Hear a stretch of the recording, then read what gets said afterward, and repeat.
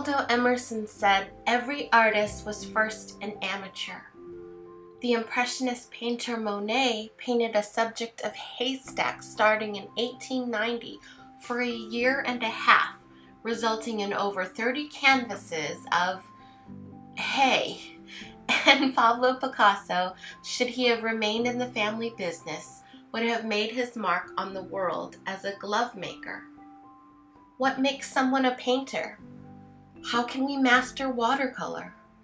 Why should I even try when there are so many other artists out there that are better than me? You should first know that you are a beautiful soul created and loved by the most amazing artist. You have been given your own unique perspective and your own talents to share with the world. Yes, there are millions of creatives out there, but each one of us has something beautiful to contribute. Wouldn't the world be bland if we took one look at Van Gogh's sunflowers and decided that was the only style that sunflowers should ever be depicted? Just start. Find a subject you love and paint. Or sketch, take a photograph. Let your soul loose in nature and observe. Starting can be scary, but being scared is scarier. Seek out teachers and classes of mediums that you would love to know more about. Do what I'm doing here. I'm so grateful for the seasoned and professional artists that lend their talents and experience for us to learn from.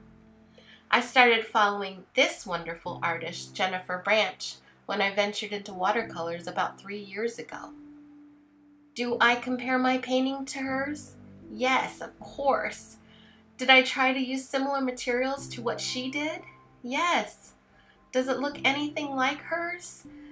No, not really, but that's okay. Did I learn something? Yes. Did I have fun? Absolutely. These are the types of questions I really should be asking myself.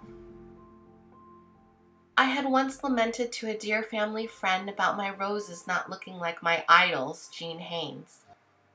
Well, this friend said to me, "How many hours has Mrs. Haynes been painting?" See, I think this friend said hours because if she had said years, the comparison wouldn't have hit me so hard. Jean Haynes has been an award-winning artist, author, and teacher for most of her adult life. I don't think I could calculate how many hours difference that would be between my year and a half and her illustrious career. One of the things Mrs. Haynes shared with us in a workshop that I was blessed to attend was that she had studied for years in China under a watercolor master.